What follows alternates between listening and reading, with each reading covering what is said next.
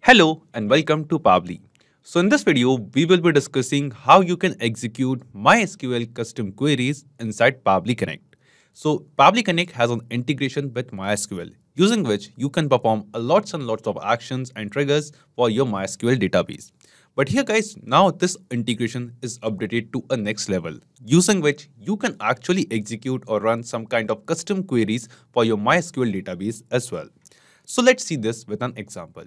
Here you can see that I have created an automation workflow inside Pabbly Connect. And in this workflow, just for an example, I have selected the trigger application as Pabbly Form Builder. And using this webhook URL, I have connected a Pabbly Form Builder form which I have created with Pabbly Connect, and also I have captured the response. Now here guys, in my MySQL database, you can see that I have some details of the users, like the first name, last name, and email address of this user.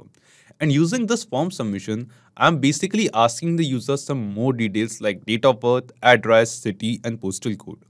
Now I want that whenever the user is going to enter their first name, last name, email, and all the other details, some new data, we will be receiving that response, that data inside Pabbly Connect, as you can see over here in this trigger response. Now I want that using the email address which the user is entering while submitting the form, this person should be searched in our MySQL database. So we already have the first name, last name, and email in our MySQL database. Now here guys, as we receive this new form submission, using this email address of the user which we have received as a form response, we want to search for this user in our MySQL database. And we will see how you can run this custom queries, how you can execute the custom queries in our MySQL database. So what we are going to do is just an example. Basically, you can run any kind of custom queries in your MySQL database using the same process. So let's begin with it. So we have selected our trigger application and received the trigger response as well. Now to search for this data, we'll just scroll down, come to our action window, and here in Choose App, we will search for MySQL. Just select it. After selecting MySQL, an action event from this drop-down, you can see there are different action events over here, like get rows, insert row, update row, and delete row. And at last, there's an action event named as custom queries, using which you can execute some custom queries in your MySQL database. Just select this action event over here. Then just click on connect and select add new connection. Now here guys, we have to connect our MySQL database with Pabbly Connect.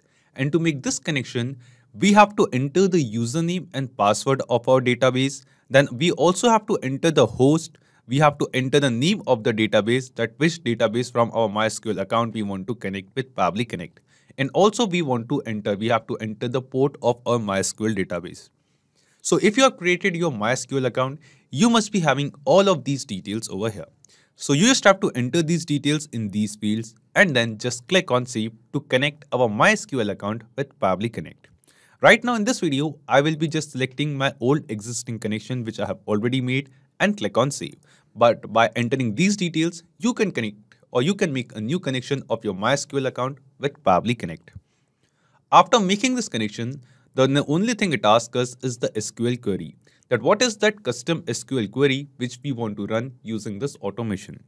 So here guys, we want to run a search query or a select query over here. So we just have to enter our custom query over here. So I'll enter the query as select from, and after this here we are going to mention the name of our database. So here the name of this table in my MySQL database is named as new contacts. So I'll just enter the name of the table, that in which table I want to perform this custom query, new contact.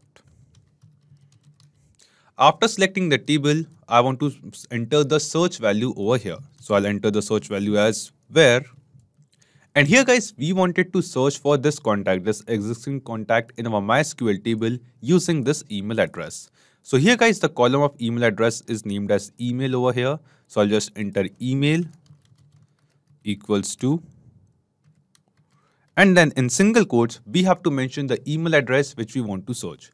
So we want to search for the email address which we have received from form submission. So whatever email address the user is going to enter while submitting the form, using that same email address, we want to search for the contact in our MySQL database, in this MySQL table. So here guys, what we have to do, we have to actually map this response of email address from this trigger window to this action step of MySQL. Now here guys, the process of mapping is very simple. Simply click on this field and here in this drop down, you can see a list of all the responses which we have received from Pabbly Form Builder from form submission. So here just scroll down to these responses and select this response as email. After this, just close this single quote over here. Now here guys, this is the custom query which I want to run on my MySQL database. So we are running a select query on this table named as new contact. And we are searching for an email which is equals to this, the same email which we will be receiving from our form submission. Now after this, after entering your query over here, just click on save and send test request. And we will see this custom query will be run on our MySQL database. And after clicking on save and send test request, here you can see that we have received some response. And after running this query in our MySQL table, here you can see that we have received the details of the same row from our MySQL database. Here you can see the ID of this data. So here in our MySQL table, this was the email address which we have searched for, demo@pabblytudes.com. This was the email which we have received from form submission. And using this query, we have searched for this. So here you can see that the ID of this row is 1. ID is 1 over here. Then you can see the same first name and last name. So same data of the row over here.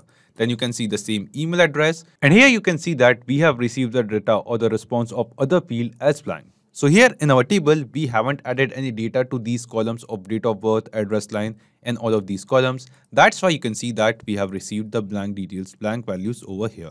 So in this way guys, you can actually execute some custom queries of MySQL and you can basically execute these queries using the Pabbly Connect automation. While running these queries, executing these queries, you can actually map the data from previous step and on that basis, you can run the custom queries of MySQL in your automation workflow as well.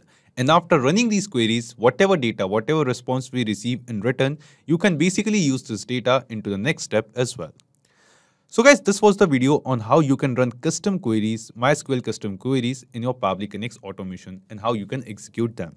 I hope this video was helpful to you. If you liked the video, don't forget to hit the like button, share it with others. And if you have any kind of feedbacks or reply or queries, you can always write us on the comment box below. So this is it for today's video. Thank you. Have a great day.